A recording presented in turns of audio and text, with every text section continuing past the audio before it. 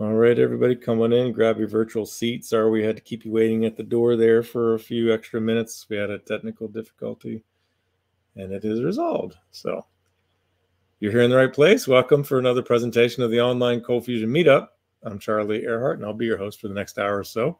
And in this edition of the Meetup, our 297th, being recorded on Thursday, June 23rd, 2022 at noon U.S. Eastern Time. We've got Gavin Pickin back. Thank you, Gavin. Welcome back.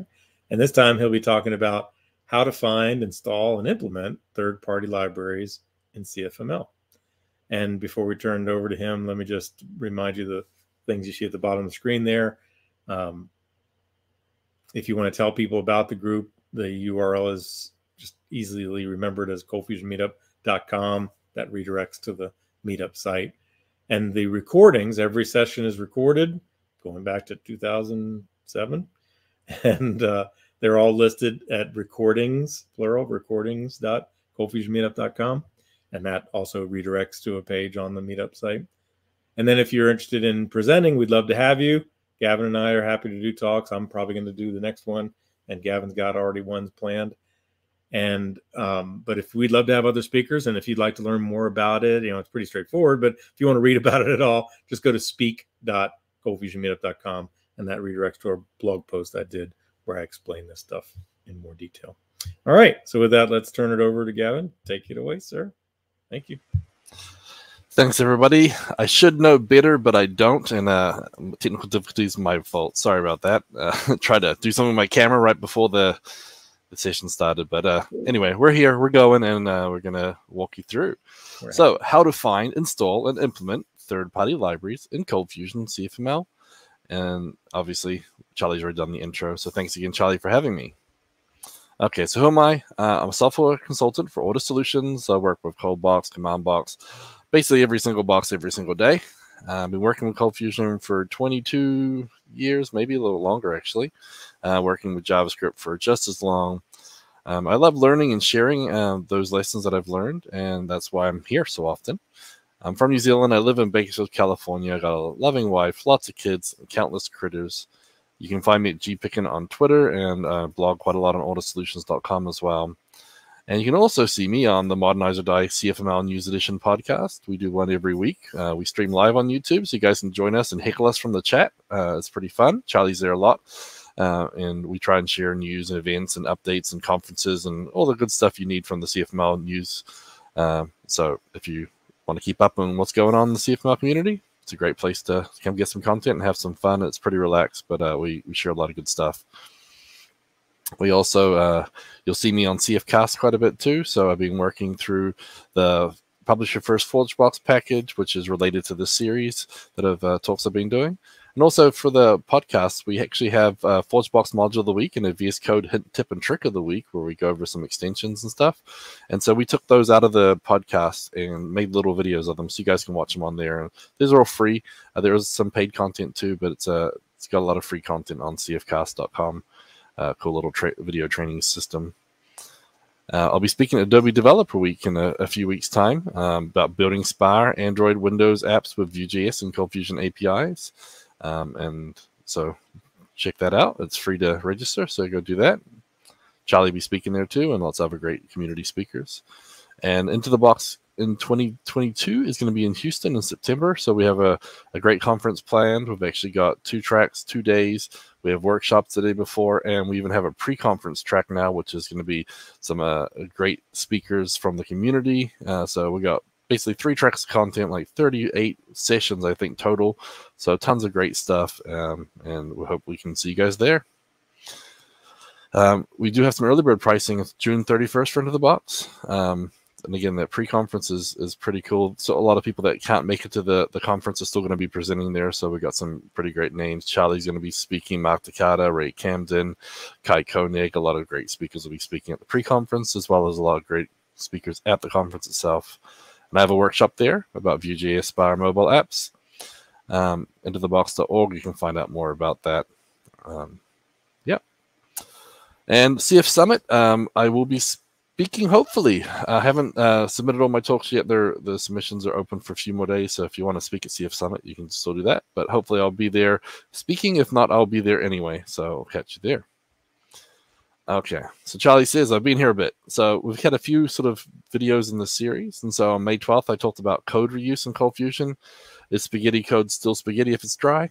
And then a follow-up one was, when should I use third-party libraries versus roll my own? And so this session just basically builds on top of these. You don't have to see these two first, but if you want to go back and watch them, you could. So this one led me to, where do we find third-party libraries?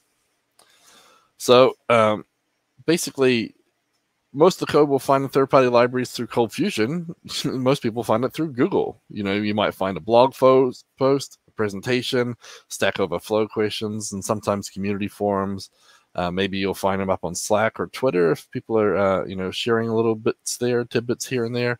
You might find it on a napkin, written somewhere, scribbled down. But basically, hopefully, you'll see someone with a problem on one of those places, and hopefully someone will give a solution that you can use. So that's sort of the best way for us to find stuff on third-party libraries out and about.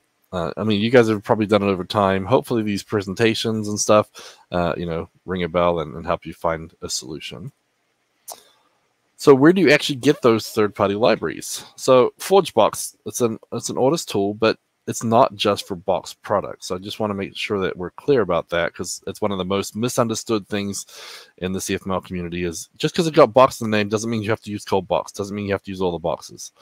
But ForgeBox is the only full package management solution for your ColdFusion applications, accessible from the CLI library command box, but you can also access it from the browser at forgebox.io. So I do work for Audis. We built it. I am biased, but I believe it's for a good reason.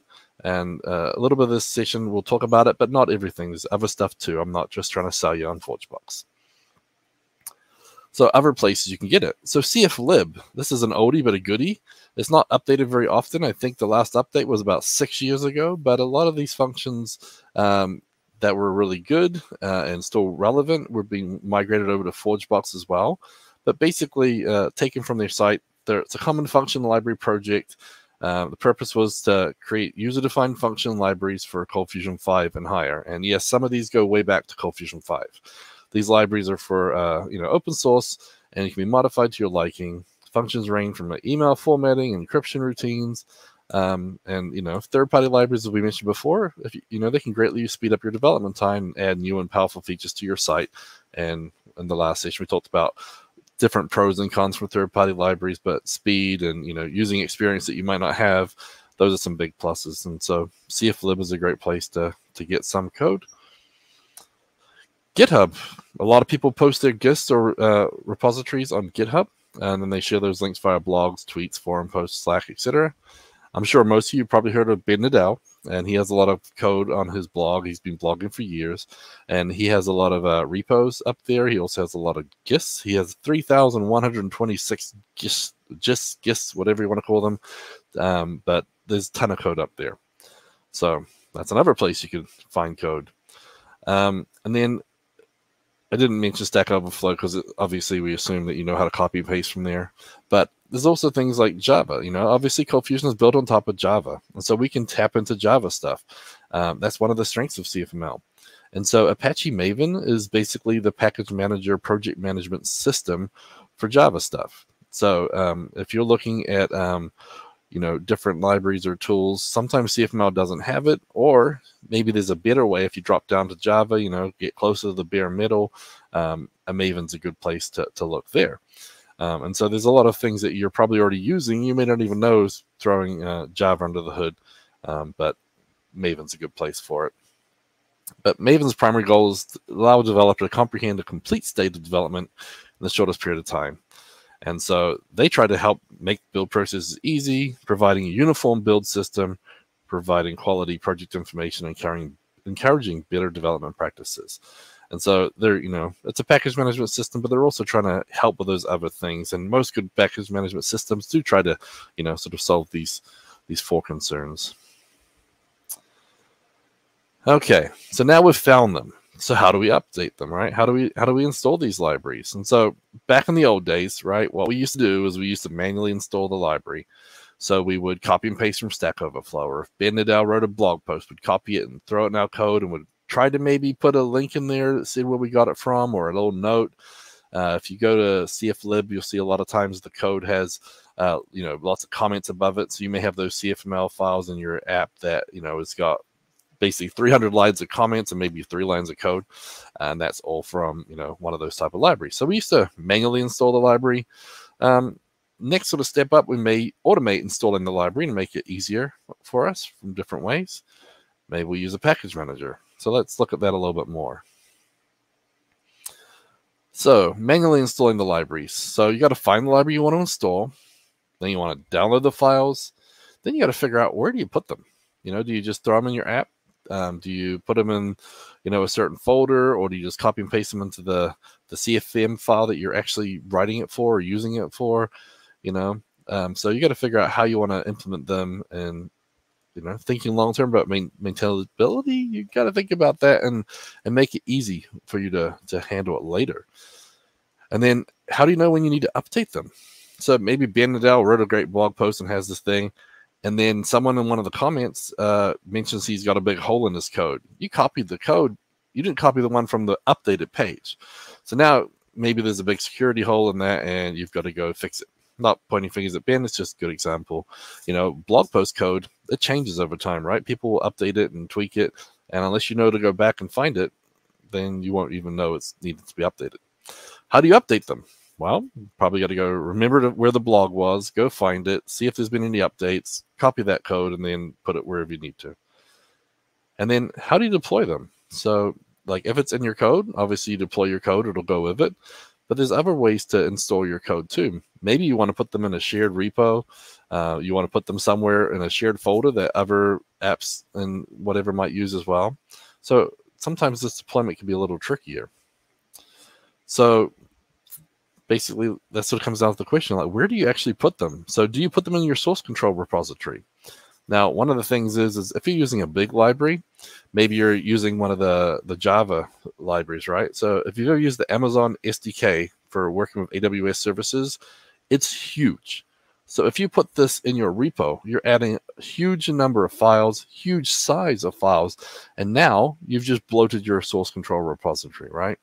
So now every time you update that library, every time you change those files, which, usually if there's an update, most of those files are going to change. You're going to have 10, 50, hundreds of files all change in your source control repo. So in your commit log, you're going to have just a huge lot of noise.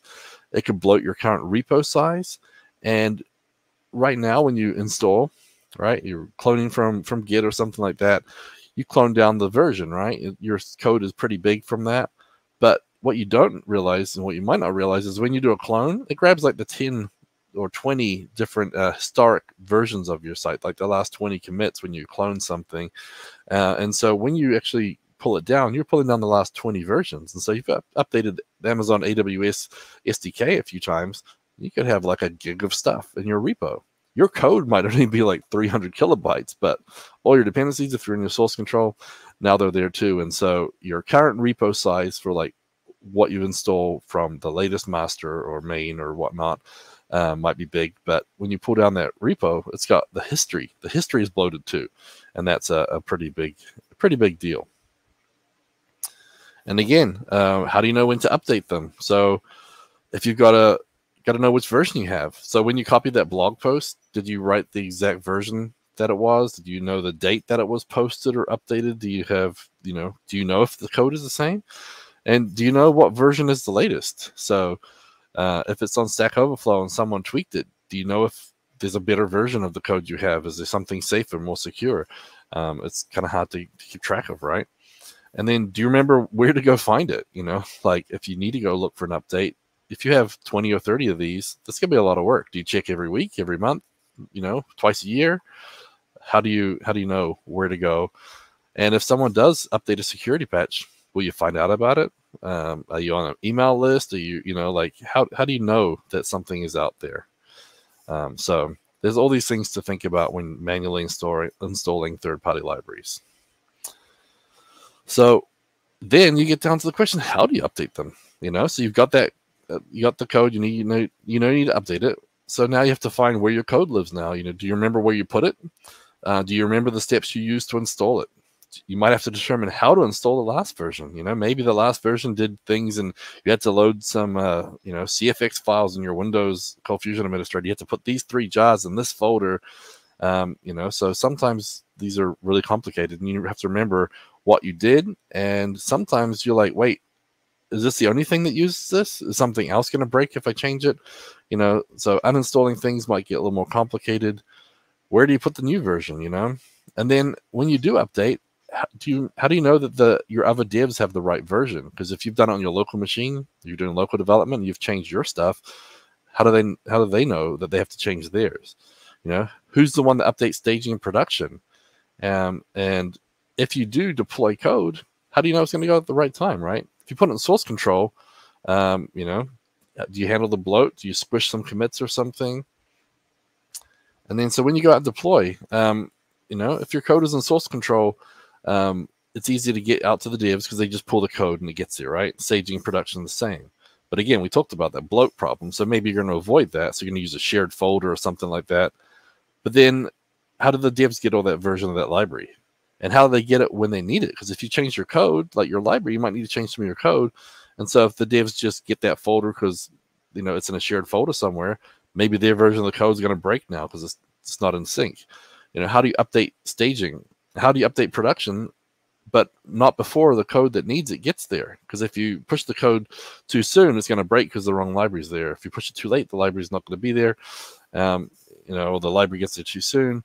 There's all these headaches, right? Manually managing this stuff is a headache. It's a nightmare. And, so it's a big problem. But we've done it for years, right? Is it really that bad? And sometimes, no, it's not. But yes, it can be that bad if you have multiple developers or have multiple deployment tiers or too many libraries to keep track of, or if you have no here left after managing your nightmare lib folder manually. And so that's reason why people built other ways to do this, right? Because these are the pain points. And maybe your app is fine. You've got 3 bits of code from bin and 1 from Stack Overflow, and that's all your app needs. This isn't going to be the same problem for you as someone that has multiple developers and multiple tiers and tons of libraries, right? So, and it's different too, because some people work on one app all the time and maybe have only one app to worry about, but other people work on 50 apps, right? Or they work on 500 client apps, and this type of stuff gets exponentially crazier when you start looking at scale. So we could automatically install these third-party libraries, right? So maybe we'll use a tool or script to handle installing from things like a URL link. Maybe we'll hit a Git repo to pull something. We could pull stuff down from S3 or CFlib or gist or Java. So we could write a tool or use a script to do something like this. So we can try to automate it somewhat. But when you do something like that, does the tool know which version of the library you have? Does it know which version of that you need of the library?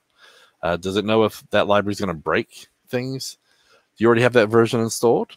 And how do you uninstall the old library? So if you're building something from scratch, I know people have, you have to sort of take some of these things into consideration. And again, when you update versions of the library, does the tool know, what to do? And do you have to update the tool? If it's a script in your repo, maybe you got a folder called, at Audis, we have a workbench folder. We have scripts in there that do certain things, but if I'm changing the version, now I've got to change that script wherever it needs to be. So I have to update it for all the devs. I have to update it for staging, production. Where do you keep your tool? How do you maintain your tool? Is it, a tool that's shared between many apps, or is it just in each app? Is each app different? And then you need to keep track of which version is needed for what code, right? And then we get back to the whole problem is like, when I push my code to production, is the right version of that library going to be there? So these are things you need to think about. And so if your libraries are installed from multiple sources, can your tool handle all those different options, like a URL link or a Git repo or S3 or a CFlib or gist or Java? Doesn't know how to install them from those places because they're all, usually when you get this stuff, they're all over the place. And then doesn't know where to install them. So doesn't know how to install them. So now we decided a tool is better than manual. Do you write it in a CFML script that does it? Do you write a bash script? Do you write a GitLab or GitHub action or Jenkins job or Travis job or PowerShell or make files? Yep, I'm talking to you, Adam Tuttle. I heard you talking about make files in the podcast. But these are all different ways you can do it, right? And just another plug here, but ForgeBox can install things from endpoints other than ForgeBox. So CommandBox, sorry, did I say ForgeBox twice? CommandBox can install things from other endpoints other than ForgeBox. So do you need to make a tool that does all this? There's a tool that does it, and you don't have to use ForgeBox for this. You can still install from a lot of different places, and that might be something worthwhile, right? Instead of writing your own scripts or maintaining Bash. I hate Bash. I don't want to write Bash. Or Jenkins. How do you know how to trigger it? Then you got to maintain a Jenkins server too. It's starting to get pretty crazy. So CommandBox. A lot of you probably have heard of CommandBox, but I bet you don't know all the things it can do, because CommandBox is pretty interesting. It started off as a little project as a CLI tool, but it does a lot of things. So again, it's a CLI tool. So it's basically a terminal with superpowers. And one of the cool things I like about it is if I'm on Windows, I can do stuff like grep in CommandBox. If I'm on Mac, I can do stuff like dir, because it basically has all these aliases for these cross-platform helpers. And so if your Windows CLI sucks, opening up CommandBox, it's actually a lot better, because not only can you script in it, but it just has all those helpers. So CLI. It also does package management. And so we're going to look at some of this stuff today, looking at different endpoints. It can also scaffold out an application, so you can install templates. And remember, not just CommandBox stuff. CF Wheels is using it. Framework 1 has some scaffolding. There's other stuff out there which is not, box products that can use CommandBox, and the application scaffolding, etc., is a good example of that. Most people know it for embedded servers. If you want to start locally, Adobe server or a Lucy server, or you can actually start, any jar file, any WAR file, basically, you can run as an embedded server. You can actually run an HTML server too without any engine as well. It's pretty neat. And the cool thing is you can pick your version. So you could run Lucy 5.3 on one of them and Lucy 5.1 on another, and you could run Adobe 2018 on one project and Adobe 2021 on another project, and you don't have to do any craziness. It'll handle it all for you. And if they do an update, you change the version and away you go. Task runners. You can actually write task runners and bash scripts and all these different cool things in ColdFusion now. And you can even have a bash a file.sh, and actually have a little thing at the top of it that tells it this is a CommandBox bash script, and you can write CFML in the script. It's pretty cool when you're doing build automations and stuff like that. And then it's modular and extensible with CFML. So you can make your own CFML modules. There's a whole bunch of things, like CF Wheels just had their CF Wheels CLI go 1.0, and it's basically a module you install in CommandBox, and it uses CommandBox to do all this crazy cool stuff for CF Wheels. And again, ColdBox is what I use, but CF Wheels is another framework, and they're using CommandBox and ForgeBox to make their framework better. So anyway, so CommandBox, we can install from lots of different endpoints, right? For CommandBox to install packages for you, it needs to know where to connect to them. So we do need to give it a little bit of information, but the cool thing is it actually ties into a lot of different things, right? So it integrates seamlessly with ForgeBox because we made them together to work together. And that has basically all sorts of crazy ColdFusion projects. It's a recommended endpoint for all this, and we'll tell you why. But it has CF Wheels stuff in Framework 1. It's got, themes for different projects. It's got application scaffolding. ForgeBox has little libraries like CFlib. It has all sorts of stuff. But CommandBox can also integrate with many other endpoints to use with CFML and Java, and that's what we're going to look at. So HTTP. So you can point to a zip file containing a package pretty much anywhere, right? So if you have an HTTP or HTTPS link, you can tell CommandBox to install it, and it'll go install that for you and keep track of it for you too, which is a benefit. File, it can basically a local file containing a package, so like a zip file somewhere, and maybe you've got a shared folder somewhere, and all your apps can basically refer to this utils.zip, and it can install that. A folder, so if maybe you have a folder which has a whole bunch of stuff in it, and again a shared folder, so all your devs can get to it, or maybe there's a shared location, so you could use that. If you have a NAS drive or something that you want to share, you could use it through a folder. A Git repo, so a Git repo that contains basically a package or a zip or whatnot. So that works great with that. And then we have Lucy extensions, so hosted via HTTP. That's not contained in a zip file. So if you run Lucy, you can actually write your own extension. So you could write that or use a third-party library. There's quite a few cool ones out there. Otis has quite a few.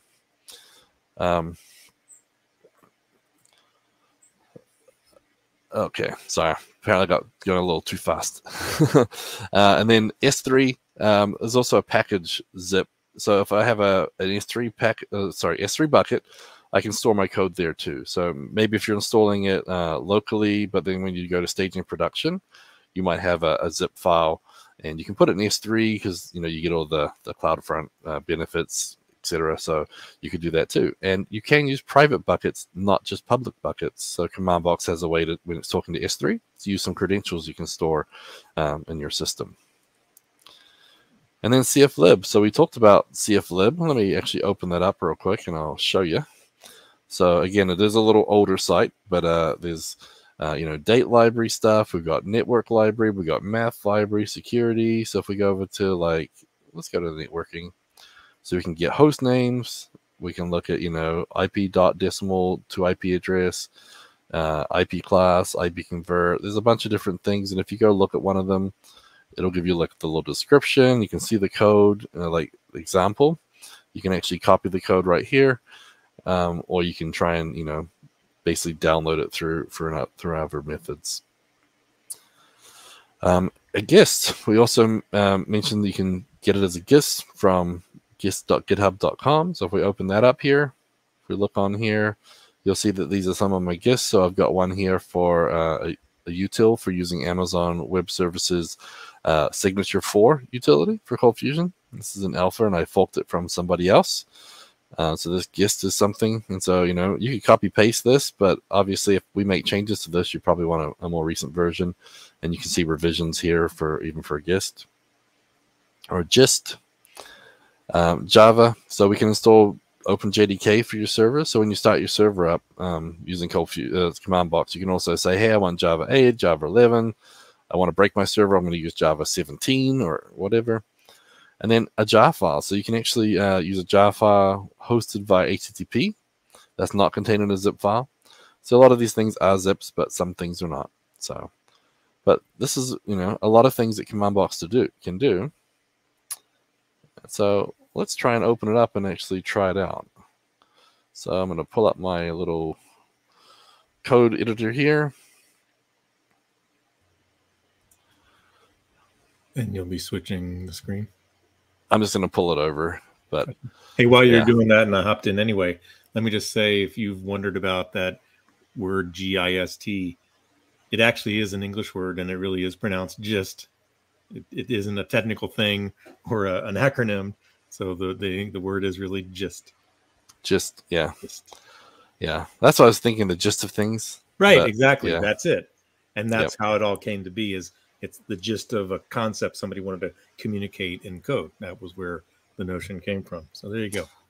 Cool. So if I drag this over, you guys should be able to see my code. Yep. Okay. So I got rid of a lot of this stuff here. Anyway, so I got a little dummy repo in here. So I'm going to just kill my box.json because I'm going to start fresh. But so basically I got a little application CFC, I've got an index file, and I've got a couple of test libraries. So I'm going to try and use CFlib and GIST and jar. And so really simple. And we're going to look at some different ways to do this. So I'm going to start up Command Box real quick. Oops. And while I'm doing that, I'm going to jump back to the code, and we'll see some of the ways we can do that. So again, we mentioned you can point to an HTTPS endpoint. So if you point to a hosted zip file containing a package, you can install that. And so we've got this here. I didn't have the install in front of it. So I'm going to exit full screen real quick. And I'm just going to copy this in. Basically, this is a zip file through Git.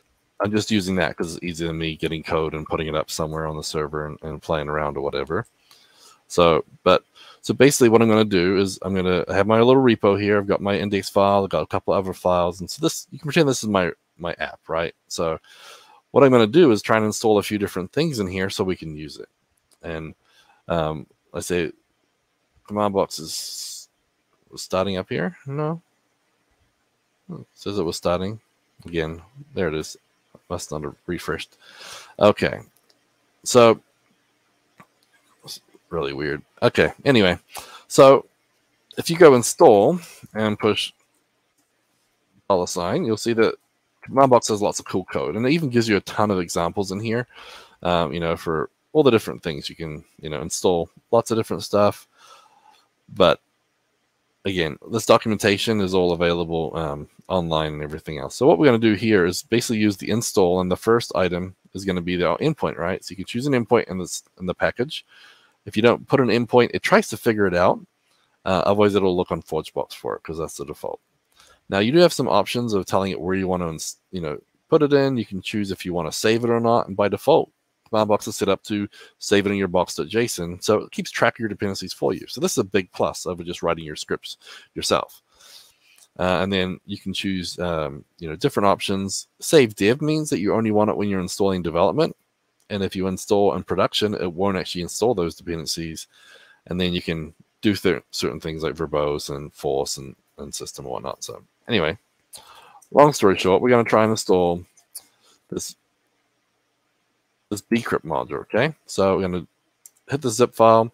It's going to go out there, get the zip. It's going to pull it down. It's going to throw it in a folder. And because this is actually a zip, it knows where to put it because it's got a box.json in it. So this box.json right here, it tells it command box basically, information about the package. So when it opens it, even though it's just a zip file, when we're not using ForgeBox, it knows it's a module, and command box knows how to install modules. So it puts it in its own modules folder with the name of the app as a folder, and then it pulls the pieces in there. So that's what it did for us. And then it puts in the box.json for us too. So, hey, this is your dependency. This is where we got it from, and this is where we put it. It's kind of neat, right? I think that's pretty neat. Even if you're not using ForgeBox, you want to use your own code, you can still do that. So let me put the install in here. Now, if I want to install my own little zip file, I can just do install and then give them the folder for the zip. So I'm pretending that I've got like a NAS folder here with some stuff in it. So I'm going to install this SendGrid protocol, right? So I have the zip file, and it's in my repos. It's meant to be like a pretend hidden folder, but you can use absolute directories, so C drive or slash or whatever. But I'm just going to do my repos and then SendGrid.zip. And so what it's going to do is just grab that zip file. It's going to uninstall it, or install it, sorry. And so because this, again, is a module, inside of it, it has a box.json, so it knows where to put it. So again, even if they're using box.json stuff, but you're not using ForgeBox, it's still a little smarter. Now, if I want to use a folder to install, I can actually install a folder. So I have a utils folder in here. So it's got other stuff, like it's got my mailgun validate module and everything else. So what I'm going to do here is I'm going to install my repos /utils. And then whatever's in that utils folder, I could have a bunch of CFCs, some CFMs, just whatever you dump on that folder is fine. So when I install it here, what it's going to do, it's going to go grab everything in that folder and install it. Now, because it was a folder, it wasn't a zip, it didn't look at this box.json, because if it did, it would have found it's a module.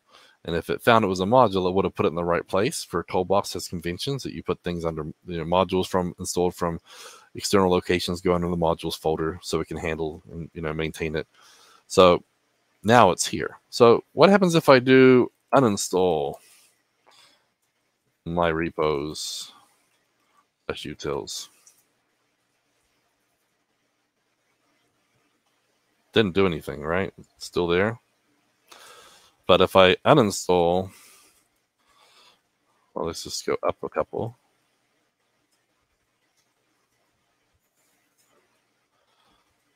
Let's see if uninstall works on a zip. Did it remove it? No. So there's a few things it can't do because it's not quite the same as using a package manager. So it's an endpoint installer, but that's what you get. But on the next page here, we have a few more. So we can also install from a GitHub repo. So if you use install git, this is a module I have. So if we install from a Git repo. So this can be your repo, and you can use SSH keys as well for your private repos if you have something private. Let's get rid of the second install here. Sorry, everybody. So what this does is it's just installing Git. It's going to go get that Git package. Git figures out, okay, this is your branch. Branch is a zip. It's going to create it, whatever, install it. And again, because it installed it a certain way and it was a zip file, because Git translates to zips, it knows how to install it and puts it in the right folder. Okay, so what about this? If I want to install something from CFlib, I can just use the name of the UDF. Remember, we looked at this one here, Git hostname. So that's the name of it here. So if I'm going to install it, I can use CFlib : that tells it, go look on CFlib for this. So if I try and install that, then it's going to install it. Doesn't know what to do with it though, so it just shoves it in the top folder, right? It names this the package name, and then the CFM inside of it, it throws it in here. But does it? And if we look at our box.json, whoops. You see, it's keeping track of this. It tells us where we got it from. You know, there's a folder. This is the CFlib. You know, obviously some of these things won't transfer when you go from one site to another, because you've got locations that are hard-coded for my machine, etc. We can also install a gist. So a gist, yeah, I keep saying that wrong. Anyway, so I'm going to install a gist here. So this is my gist. It's one of my gists that I've got. This is the one I talked about before. And you're like, where'd it go? It installed it. So where's my gist? Well, my gist is named that. Pretty terrible name, right? That's where it installed it. This is a gist. If I come in here, you'll see that's the SV4 util. So this one here, little utility. So that's one of my gists. But there's another one here. So this is one from Ben Nadell, and we'll see if this one works. You might see this one throws an ugly error. So why is that? So you see here, ref master cannot be resolved.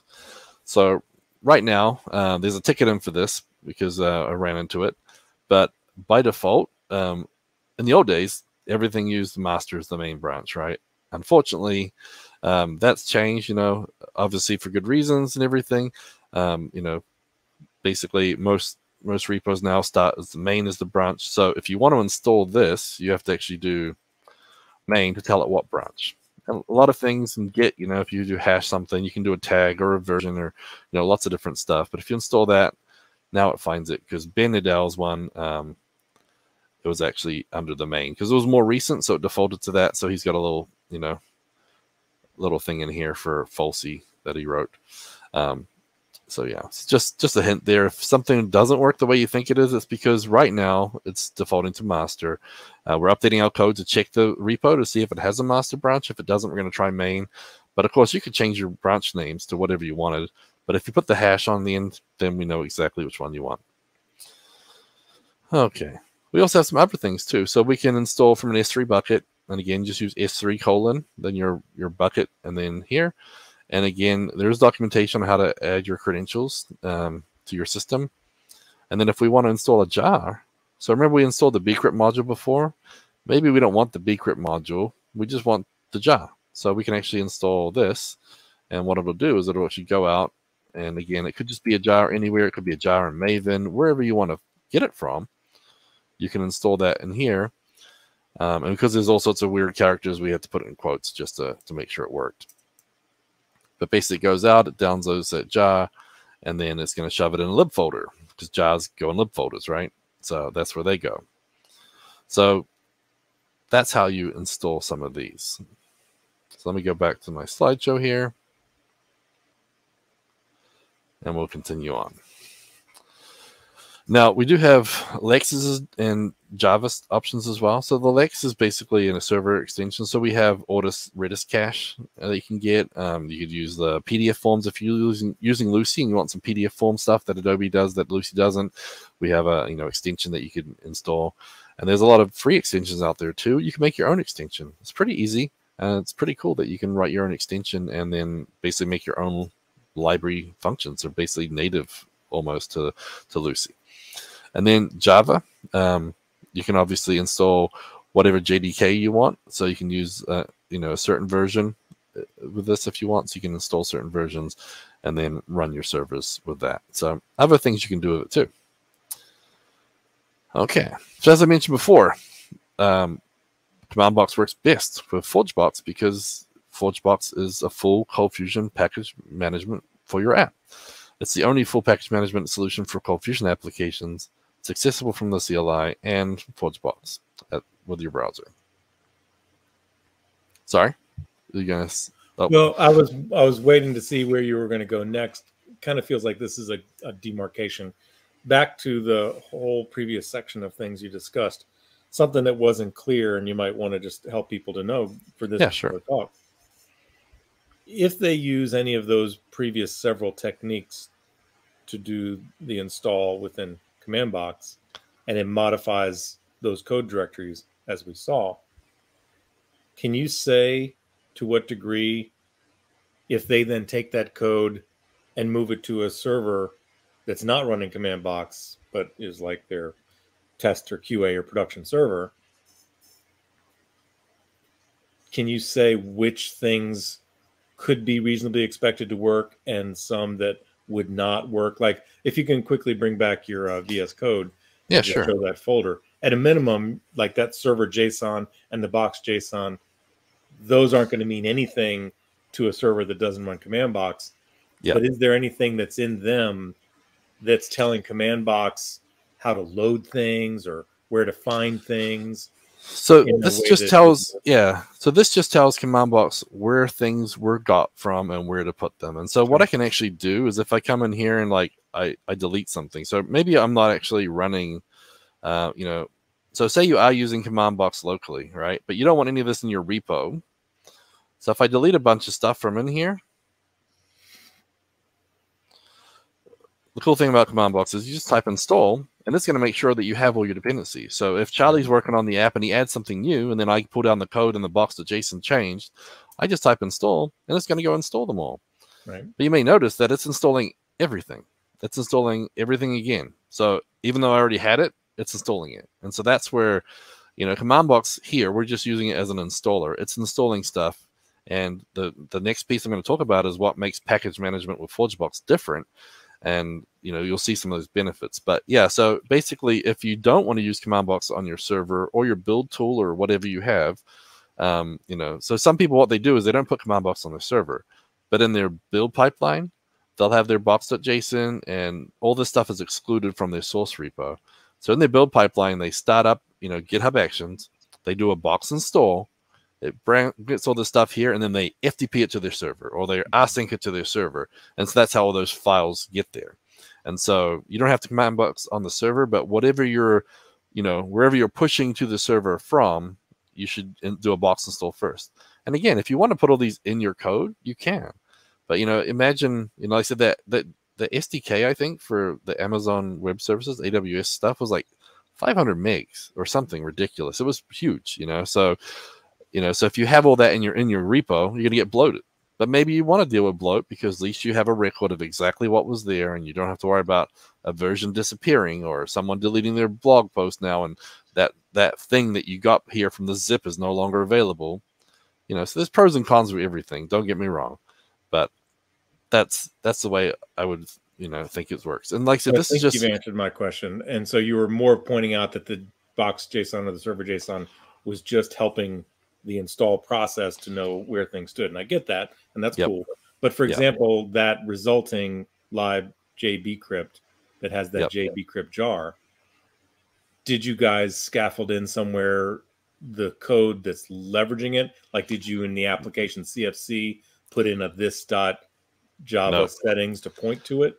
No, at this point, we're using CommandBox just to basically... Just to install it. Okay, that's cool. So I hear what you're saying. So it's just installing it. You're not really putting any code in to call it. But I just want to clarify that if somebody did start calling it, for example, that JCrypt jar, they'd need some way for it to be findable by their code. And that's where we're going to know, are you sure you guys aren't putting something into CommandBox that says, oh, there's a jar here. You can find it here. You could modify the class path for us, and it just works, and that's great. But then when we put that code on the server, it doesn't have that class path to find in the admin, and it doesn't Yeah. work. So, No, okay. no, we're not doing that. And then even normally with ColdBox apps, because we put stuff in a certain folder, ColdBox knows, hey, modules, Yes, these have ColdBox modules. knows that. We will ColdBox will loop through it. CommandBox doesn't do anything. It just helps get you there. And then we'll talk a little bit more about CommandBox, ForgeBox, what it does here. And then I'll show you how to implement these as well at the end. I know we're short on time, but I'll stick around for those to watch, and we'll make it work. But yeah, so good question though, Charlie. So yeah, so again, ColdFusion Package Management for your app. And again, I thought Charlie's going to come in and say, remember, ColdFusion has a package manager for ColdFusion Engine. So the CFPM, which is with Adobe 21, you have to basically install the different modules of your engine. So that's why I said full ColdFusion Package Management for your app, because it's different than the ColdFusion Package Manager, which just handles, are you using RM? Do you need, this or that? So yeah, so that's what I thought you were going to say, Charlie, which I did forget. So you prompted me anyway. So yeah, but okay. So a lot of people, they have a lot of reasons why they don't want to use package management. And so these are some of the things that we hear a lot. So, why should I not use package management? People say it's just another tool to deal and manage, like we already got enough, right? The old school is simpler. What about building without the internet? Like it's not going to work, right? And builds are faster if I don't have to worry about packaging stuff and dealing with that. So that's what we hear a lot, but this is what we say to them. Modern developers have lots of tools, and this one will actually save you time and headaches. So we think it's the one tool you should be adding when maybe some other ones you might not want to. And old school is simpler. And we're like, not when you have to manage your nightmare lib folder manually. And, we've seen a little bit of it, and we talked about it earlier. So those are two reasons I don't think are valid. And again, each their own, pros and cons, but that's our view. And so what about building without the internet? Most package managers have offline modes. So they have ways to deal with things. We have agents, customers that are government, and I don't know if I can tell you who they are or not, but basically their servers, they have to walk code across the street on CDs and stuff. Like there's no connection at all. Everything's super locked down, but you know what they copy over? They copy over ForgeBox artifacts, and then they run box install there. So they can still do that with offline modes. And people say builds are faster without packaging. I'm like, offline and artifact-based builds are very fast. And compared to cloning stuff and managing stuff, like they're actually a lot faster than you think. So it's not like NPM node modules. We don't quite go that crazy. Yep. And then Scott's in the chat said, third party, if you want a feature or update it, you can just make a pull request or fork it. It doesn't have, if it doesn't fit the creator's model. That's a good point. And the last station we talked about, roll your own versus third party and stuff. And yeah, a lot of times we use open source. You can just fork it. So if, a lot of times you have access to that code, even if the person stops developing it. And so it's a good point. So why should we use package management? So knowing which libraries you use and which version is very important. And we used a couple of these use cases before. If you need to update a library due to a critical bug or security hole, or you need to check to see if something that was announced even affects you, right? Also, if you can tell the version that you have is the most recent by reading the package information, you have that package information. Some of the stuff that we downloaded has versions, some of it has dates, some of it has that, but a lot of it doesn't. And the cool thing is you don't have to download the repo and zip every single time because you don't know which version that repo or zip has. So when we install from a zip file, we don't know, is that the latest one? Is it the newest one? We have to pull it down and unpack it basically every single time because we don't know which version it is. And package managers, the cool thing is you know that already because the ForgeBox will tell you. And then we only download new versions if you haven't got it and if it's not in the artifacts, because we actually keep artifacts locally. Oh, Anthony, PR is a pull request, so that's a request to merge some of your code into the main branch. So you basically file a claim like in GitHub. You say, hey, I'm going to do a pull request for this code. You want to add some code to the repo, and if someone like Scott is running the repo, he'll say, hey, yep, I like your code. I'm going to pull it into the third-party library. I'm going to pull it into my repo. And so that's what the pull request is, PR. Sometimes you'll hear them as MR, merge request, just depending on what style of source control you're talking about. Okay, so moving on. Package managers like ForgeBox support Senva ranges too, and we'll look at that if we have time. The cool thing is it only installs the updates that you specify with a version in the package, and the Senva range in your box.json, which is like a package.json. So you may say, you know what, I never want to go up from version 4 of something because version 5 changes the way something works, and I don't want to update my code yet. You can just tell your box.json, yeah, I only want version 4. Any version 4 is fine. No version 5 or more. So you can tell it, these are the ranges I want, or this is a specific version I want, and the package manager will honor that. So let's open up VS Code, which we already have running here. So I'm going to start my server. And just to get this up and running, well, actually, let me go back here. So I'm going to install a few different things, and this will be package management style. Okay, so what I'm going to do real quick, though, Charlie, is I'm going to show you, I did throw this in here, this .java settings.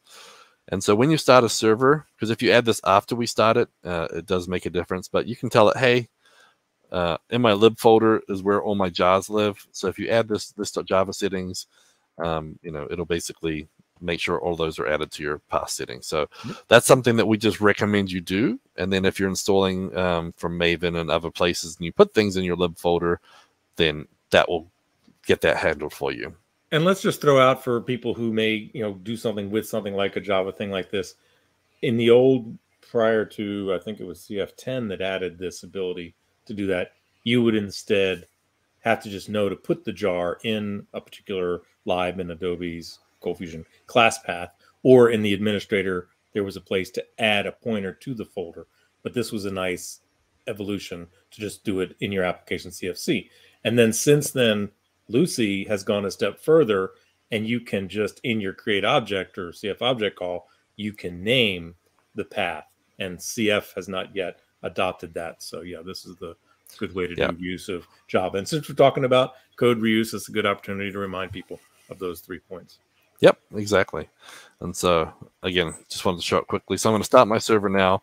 But if you do install the Java library and add this after and you try to run it, you usually have to restart your server. So that's the reason I mentioned it right now. I didn't, because my machine shut down. Funny. I'm going to stop it. So, sorry, everybody. So that start up here. So what we're going to do here, we're going to do a couple of different things. So we're going to install ColdBox 5.1 via a git zip. So we're going to use the install zip like we did before. Then we're going to install using ForgeBox. So when you install ColdBox, ColdBox is the name of the repo. So on ForgeBox, and we can actually tell it which version we want. And so we're going to look at that. And then we're going to look at installing ColdBox at version 5. Which is just very generic, like I want 5.x something. Sorry. And then we're going to look at updating dependencies too. So we're going to play with it a little bit and see sort of the difference between it. And so let's get back to our code here. Okay. So when you do install and you start typing code, it'll give you all the packages that you could actually install from ForgeBox right here. So if we go ColdBox, you'll see all the ones that have ColdBox, starting the name. If we do this, we can see all the 5.0 versions. So with ForgeBox, like it managing your versions, it's tracking all this stuff. And if I bring up the browser here and we go to ForgeBox, there's a lot of different packages here. We talked about a lot of different categories. There's engines are stored there. We've got command box commands. We've got content box themes. We've got Lucy extensions, messaging queues, MVC stuff. We've got stuff for Preside. Tons of stuff in here. If you want to work with JWTs, JOTs, we got stuff for that. But we're talking about ColdBox right now. So let's look at ColdBox here. When we pull up this module, see that the most recent version is 6.7. But when we go to versions here, you'll see that there's just a ton of them. And so it keeps track of all the different versions, where they are, if they were stable or not, when they were released. So you've got a lot of information in there. So I want to install a certain version, right? So if I was going to do it old school way and try to use command box still, I could actually do it with a zip. So when we release our modules, we tag them with a version number. So at least we know which version it is, instead of just being coldbox.zip and you got to guess every time you download it, right? Or if someone just re-uploads the same thing, it get in your way. And so if they just change coldbox.zip to the new version, instead of 5 point something like I want now, it might actually install, you know, like 6.7, which is the latest, and it could break something if you're not ready for it. So here I'm telling it, this is the version I want. Okay, so I'm going to pull it down. It's going to install it. It's decompressing it. It's looking at the box.json. It's checking the dependencies. And actually, a lot of times, it's smart enough with this here to go and figure out, does this box.json have any other dependencies? And if there's dependencies in here, it can actually install them.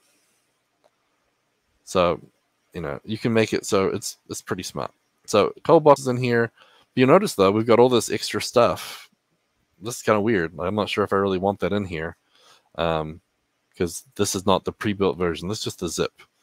So if I come in here now and I look at ColdBox, I've got this repo. So you know what? I don't want 6.2. I want to install ColdBox at, and then I'm going to use ForgeBox now. So this is where we get some benefits. So if I want version 5 point something, I'm like, you know what? I want 5.0, and I don't want the snapshot. I actually want the stable version.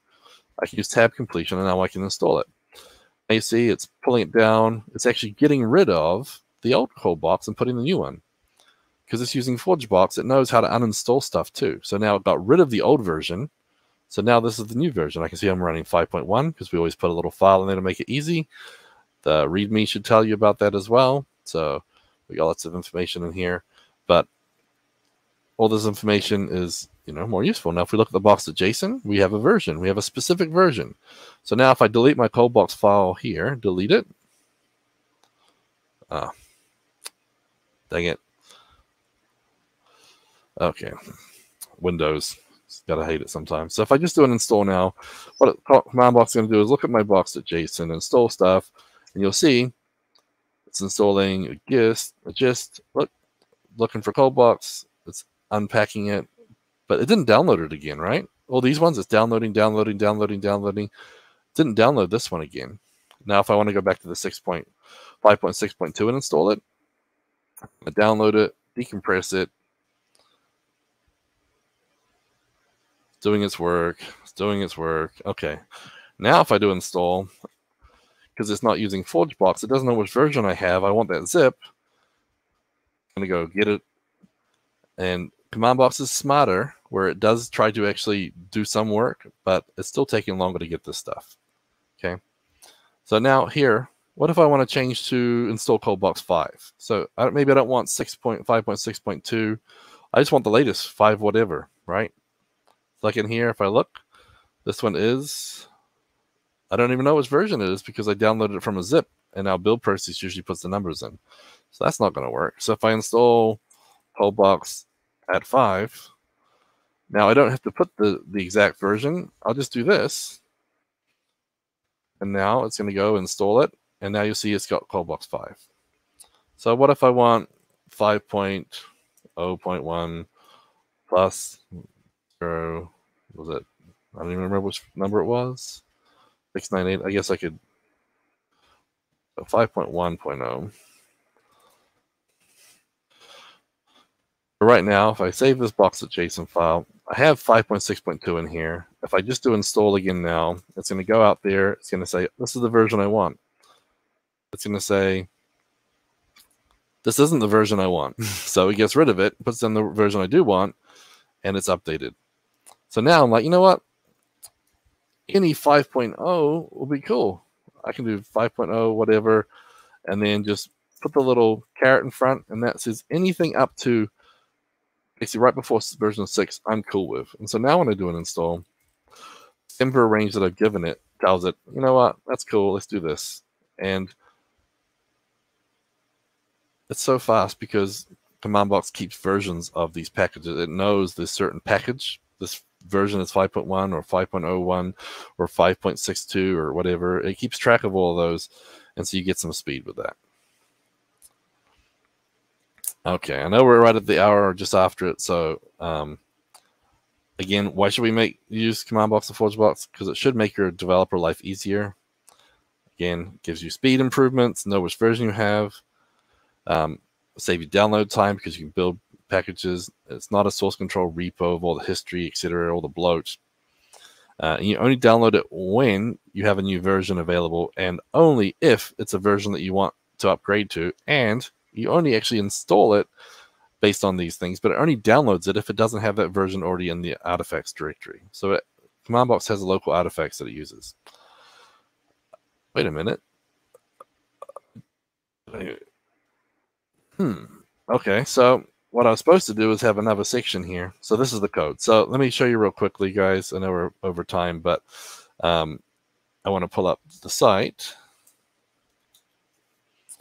And so we have a gist.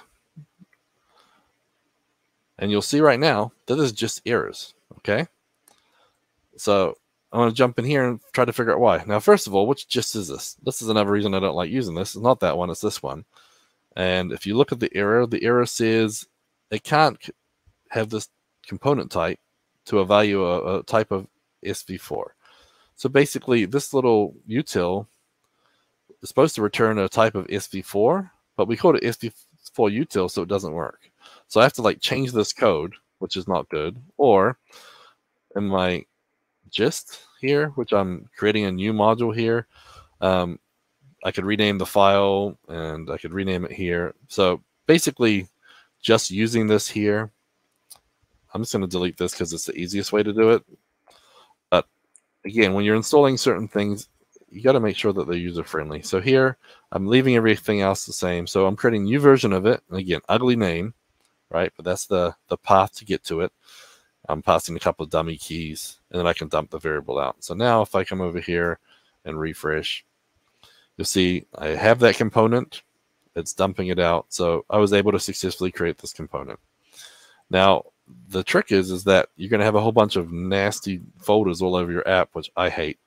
Again, we can install it. You can tell command box to install it in a different place. Once you've installed it once, you can come in here and tell it where you want to put it. You can do it when you install it. You can tell it the directory you want to put things in. So it's up to you, but you have to figure out, how you want to run them, right? So we also have a CFlib. So if we look at the CFlib for get hostname, there's a CFM file. So it's not a CFC. So we can't just, instantiate the CFC. We have to include it and then call that function, that UDF.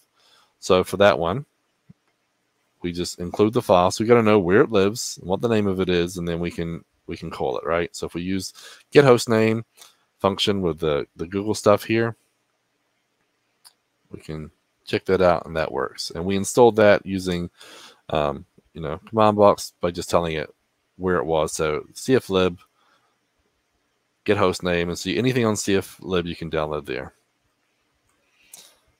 And then if we go back to the jar implementation, so I'm actually going to use bcrypt. Ooh. So I was wrong, Charlie, when I had this set up. It doesn't actually recursively check your libs. Let me restart my server real quick. Oh, wait, what is it doing? So let me restart my server real quick. So it'll pick up the jar file this time, hopefully. I thought it was recursive, but I guess it's not. No, it's not. So that's even worse. There we go. So now I have a bcrypt password tool. So I've just got the jar. And so obviously we have to tell Java settings where all the jars live. And now in our file here, I do a create object Java and I tell it what the class path is to get it. And then here I'm just dumping out a bcrypt.hash password. I'm giving my password. Don't look at my password. And then I'm using bcrypt because it requires a salt. So I'm bcrypt.gensalt, and I have to basically give it a work factor in here. So using two different calls to the same Java function, but that's how you implement it. And so as you mentioned, Charlie, does command box do things to make it easier? No, ColdBox does. ColdBox has a Java loader module that'll help load these modules even easier. And if we actually look at the modules folder, we go and look at bcrypt here. There's some stuff in the module config that actually helps set up here. See, it actually adds the lib path for where the model's lib folder is. It gives a work factor setting, and when you load, it uses Wirebox to actually, you know, append these settings and get Java loader set up and load the bcrypt stuff. So it does some work. When ColdBox loads through modules too, it'll go through all these modules. It'll look for all the models. It'll map them. So you can just say, get instance of SendGrid protocol. And it doesn't matter if this is in the top level modules or if it's inside of a module, inside of a module, inside of a module, inside of a module.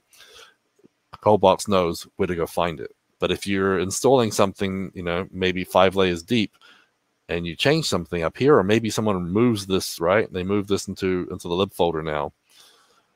Your code's going to break because you just moved it inside the lib folder. But with ColdBox modules, it'll look through every module recursively until it finds it, and so it'll know how to find that library. So, you know, ColdBox does a few things. It's not CommandBox doing it, but CommandBox puts things in the place that ColdBox understands. We did it because we were sick of these problems and it kept biting us. So we made conventions. So if you put things in a certain place, it makes life easier for ColdBox. And other frameworks are the same way. You put services for, you know, framework 1 in a certain folder. You put models in a certain folder, etc. And so same type of thing. So this just is a way to install things in a certain folder. So anyways, let's go back to this, get back to this. And if I go slideshow, then we should be questions. And I saw a whole bunch of stuff there, but I know that Scott was answering and Charlie was answering. So, Charlie, is there anything I need to answer after you guys' help? Because no, I appreciate your jumping in. Nope, that was just some side discussion about Java stuff, Java integration. Okay. Now, while we've got a moment before you might speak, Scott, I had just asked you, Scott and Anthony are going back and forth about, did you share it? What is it? Oh, didn't post. So if Scott, if you're sharing a URL, it might be that might not post if you share it. But if what Scott meant was he shared his directory list, yeah, that made it. So Scott, it was just a timing thing. At the very moment you shared your directory list, he had asked, what is it? He hadn't seen you'd shared it. So I think, Anthony, if you confirm that you're good with that directory list snippet, it shows on my screen as being at 12:10. Yeah, I see it too. Yeah, 10, I don't know if in the YouTube view they see the time entries. Of course, it would be on their own time zone. But anyway, moving back to Gavin's talk, does anybody have any questions or comments related to that? Yeah, like I said, if I had time, I could show some ColdBox stuff. But I know most people here are not ColdBoxy. But like I said, there are other benefits and little tricks, and other frameworks do it too. So. But if there are no questions, then we'll try and wrap this up pretty quick. But I do have another one planned if Charlie's available for the 7th. I keep just throwing dates at Charlie's. I hope you're available. Almost always, yeah. So yeah, but for the 7th, so a couple of weeks from now, I want to talk about planning and building my developer feud quiz API. And so for that one there, we did an API session a while ago, sort of, ColdFusion APIs. So this one's gonna be using some ColdBoxy tools, because when I did that last session, everyone's like, well, how do you do it? I'm like, not using any of these tools. So this one I'm actually using ColdBox, we're using Quick, we're using Swagger API documentation, we're doing stuff that the way I build things every day. And so in Adobe Developer Week, I'm actually presenting about building the developer feud quiz type game. And we'll be showing how to deploy that to Quasar and different Vue.js versions, and that's gonna be kind of fun. But I thought I'd show you guys how I'm building the API for it as that sort of step. So we'll do that there, and there's a bunch of links here as well for people. So cool. Okay, I don't know if anybody saw my throwing my hands up there. That wasn't me trying to get Gavin's attention. As I told him just before our session, I found a tick crawling on me. And I keep feeling like, hey, it's another one. We had a big storm last night, and I had a bunch of trees down on my property, and they were covering a road that goes to a property beyond me, and it's my responsibility to keep that road clear. So I had to get out there with a chainsaw, and got ticks on me. So yeah. So okay, well, hopefully people get something out of this, like just even though it's sort of a walkthrough of the different things, and over time the pain points we've seen, and try to make our lives easier as developers. And that's why we built tools like CommandBox and ForgeBox. And like I said, you don't have to use ForgeBox with CommandBox, but hopefully you can see some of the benefits. And remember, Doesn't have to be a box product to be put up on ForgeBox. There's a lot of cool things up there, and you can put your own up there, and it's free to post stuff. The storage is included for free and everything. You even get one private package free. But if you want to have your whole bunch of private stuff on there, there's paid accounts for that. But there are options. So I have clients that still we have get SSH stuff. Basically, they have all their stuff in private GitLab repos, on-premise stuff, and we still use that. Just makes the build slow because we got to download the zips every time. And I keep telling them, I was like, you want to use that ForgeBox account we got for you? And we're getting them moved over because they're just sick of build time speeds. And anyway, so hopefully everybody got something out of it. And remember, the last 2 sessions are up on the YouTube channel with Charlie and all the other 296 episodes. So, yeah. But thanks everybody for having me. And again, sorry for the technical difficulties and going a little long here. But no, I mean, this is actually right at about the time, about 70 minutes that the last one did. So we're cool. I want to ask a question while I was distracted with the conversation in the chat.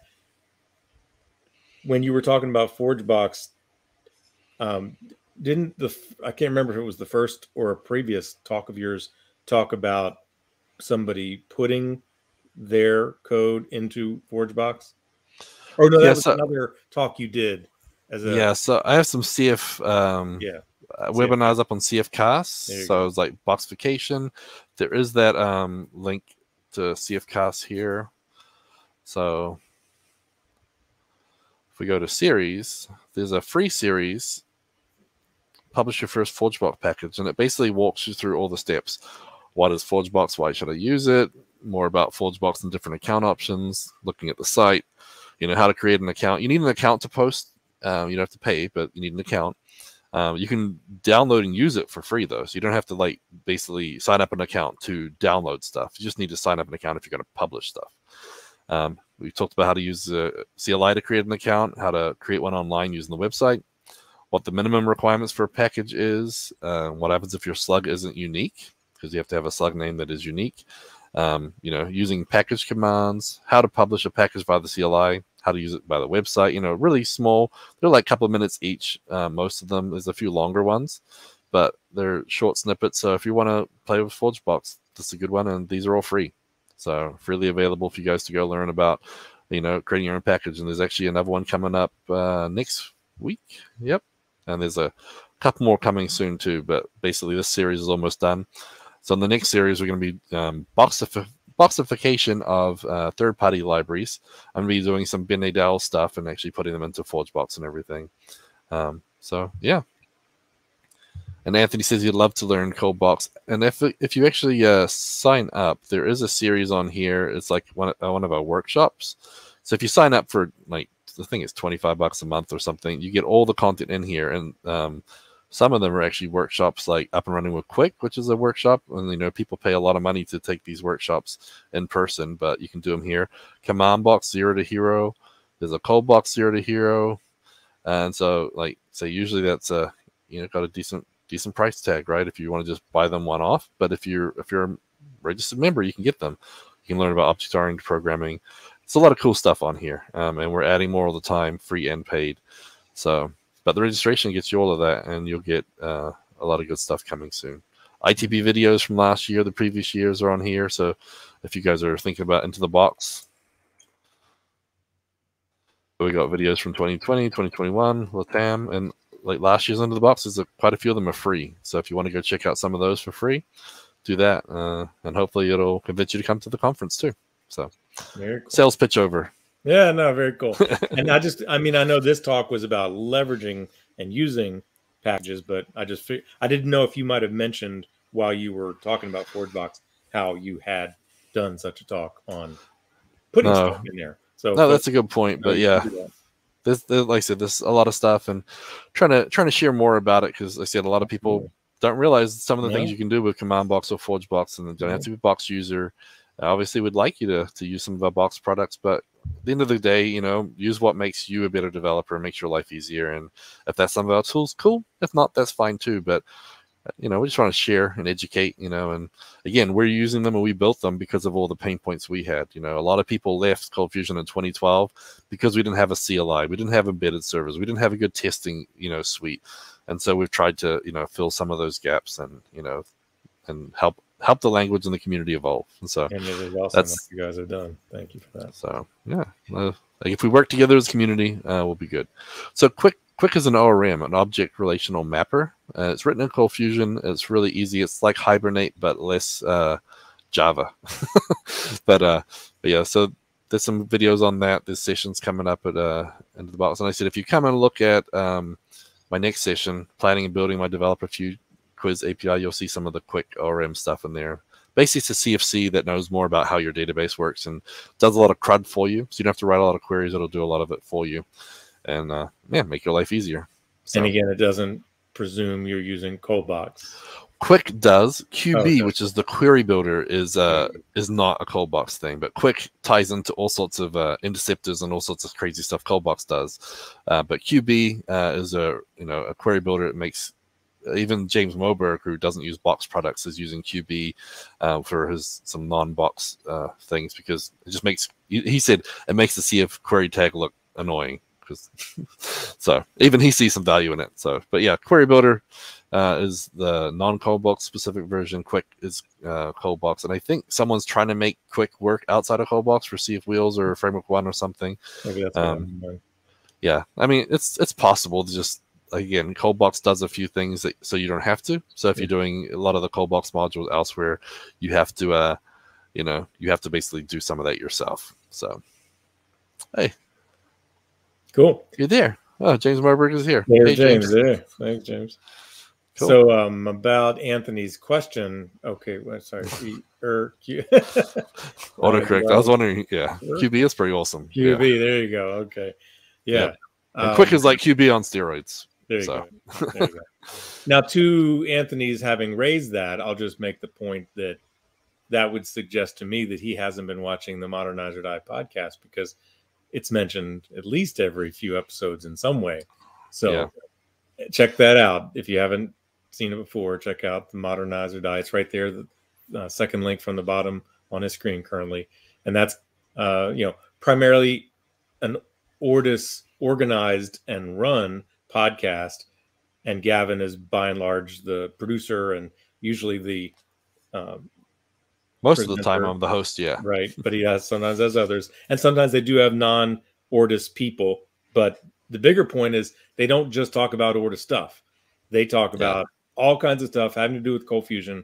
It's a wonderful resource, and I'm just saying, anybody here listening to the meetup, if you're not listening to the Modernize or Die podcast, you should. It's a weekly podcast. They cover what's going on in events. They cover what's going on in recent blog posts and engine updates, security fixes, everything. So everybody in the CF and Lucy world should be listening.